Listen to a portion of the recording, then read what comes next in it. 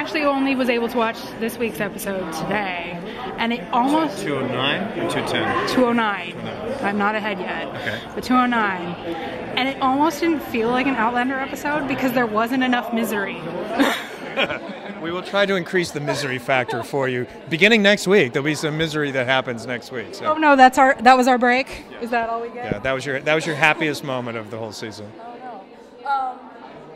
It has been a pretty dark season. I mean, I guess the show in general is pretty dark.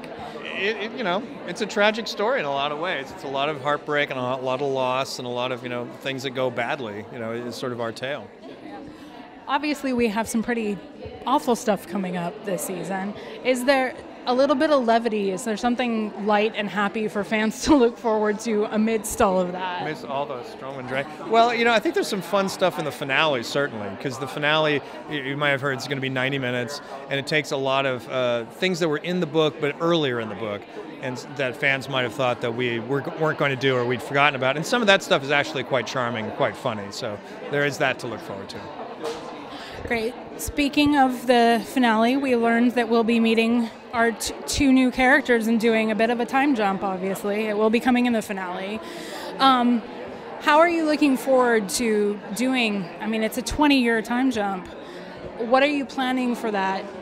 A lot of people talk about the makeup that you're going to have to put on Kat and Sam, but in the 40s isn't even that old. Yeah, we didn't have to do anything radical to Kat. It was, and a lot of it is literally just performance. She just acts like a woman 20 years older, and suddenly she has a daughter. So you kind of read into that.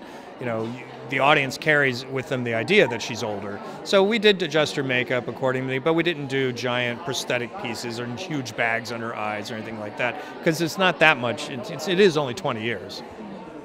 How does knowing you have seasons 3 and 4 free up the story for you, knowing that you have at least 2 years to tell more of the story?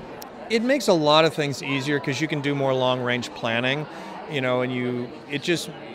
most of it is logistics and budget. You now have a bigger field to play on, and you can move your resources around a little more freely. You can make long-term plans because on our show, because it keeps traveling from place to place to place, that is very complex. And so now we know, all right, if we're definitely doing season 4, we know we're going to end up in the New World and in America. How are we moving the show to where that'll be possible instead of just thinking one season at a time?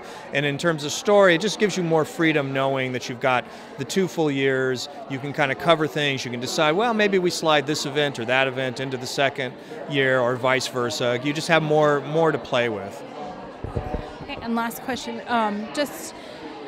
We've got a certain number of books right now, but the story's not over. Do you foresee yourselves having to pull a Game of Thrones, for say, and lead the story on after Diana? I can't imagine how that would happen because, like you said, there's 8 books, right? She's writing the 9th.